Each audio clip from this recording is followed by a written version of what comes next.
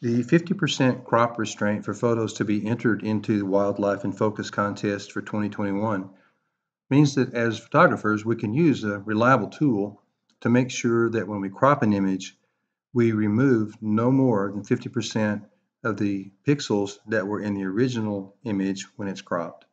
We can show you how to do that with Lightroom and with Excel.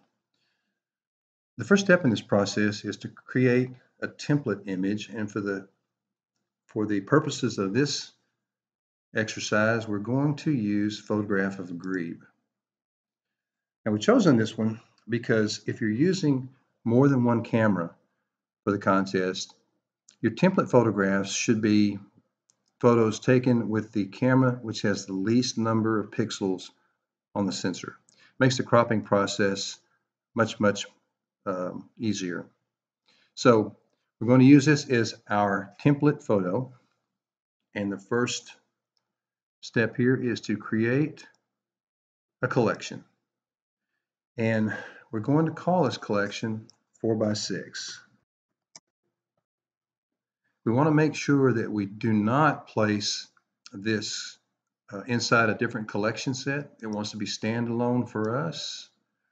And then we're also going to make sure that we include the selected photo, our grebe, and set this collection as the target collection. Hit the Create button, and you'll see our little 4x6 crop collection pops up right here. Now, the critical part of this process is determining how many pixels are on the long axis of these images when we crop them, such that we don't remove more than 50% of the pixels that were in the original image. And this information area will pop up in Lightroom generally when you open it. However, if it doesn't, hit the I button on your keyboard and this information will appear.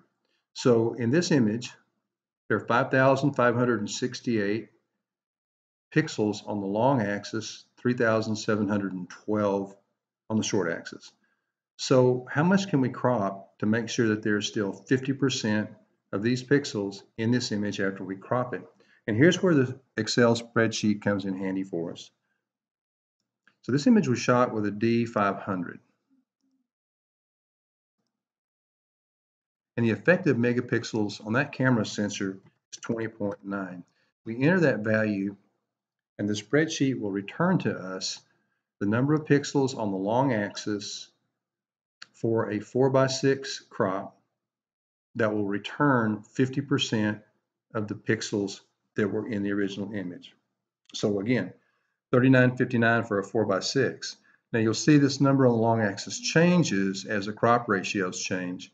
We have 5 different crop ratios in this spreadsheet for you. Now you're not constrained at all to these crop ratios, but they're commonly used for printing, and it's a great place to start. So for us, the critical number is going to be 3959 on the long axis of our template photograph of the grebe. I'm going to come back to Lightroom, go over to the Develop module, hit the Crop Overlay, make sure that we have this little lock locked, which means that we're constraining the image, constraining the ratio. And we're going to make sure that we crop it to a 4x6. So now we can begin just making this crop area smaller. And the number we're looking for here is 3959. So this is a bit more than 50% of the original pixels in the image.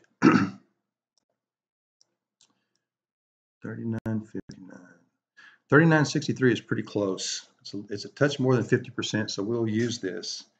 Now, at this point, we're going to use this again as our template image, but we want to be able to discriminate it easily when we have other images in a collection which we are going to crop using this as our template. So we'll make this photograph black and white. All right, so we're ready to start cropping other images. So I have a couple of photographs here we'll use as examples, and we are going to add these to our target collection.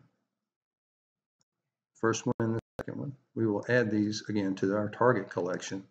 Now we'll see that in the target collection there are 3 images, and those are our black and white grebe and this picture from Bryce Canyon, and an abandoned farmhouse not too far from the ward. Now, we want to crop all these using this template. And so what we'll do is we're going to bring up the template, make sure that it's highlighted, and then control click on the other two images, go over to the develop module again in Lightroom and tell it to sync them. The only parameters that we're going to sync will be the crop. We'll synchronize those.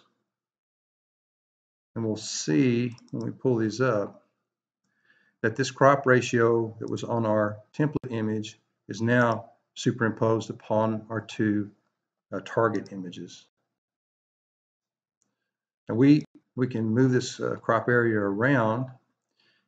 We can make it larger, but generally we're not going to be able to make it any smaller. So this is telling us that right at 50% of the pixels in the original image are contained in this crop area. And we can check that against the information we have in the Excel spreadsheet. For example, this image was shot with an Nikon Z6. So we'll come back over to our spreadsheet, pull up the Z6 tab, and we'll see that there are 4,287 pixels on the long axis of a photo that's cropped 50% with the Nikon Z6. We'll come back to our image. 4287 is our number here.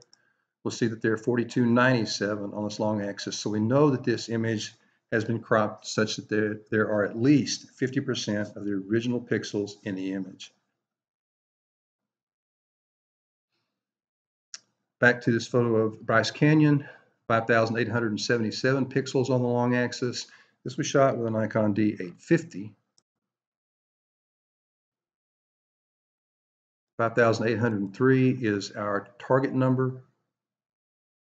We have 5,877. So we know again that at least 50% of the pixels that were in the original image are contained in this image as we've cropped it. So this is a super strategy, work for you every time. Now at this juncture, I'm just going to click here. So I'm highlighting none of these images. I'll click on this one and I'm going to remove it from the collection, and this image, and remove it from the collection. Those two images still are in the original place where we imported them into this collection, but we removed them so that the only image left in our 4x6 target collection is our template image. It's a great way to make sure that you have these photographs cropped correctly. We'll make copies of the spreadsheet available to any of the participating photographers if you'd like them. All you have to do is contact Marissa Ford and we'll make it available to you. Thanks for watching.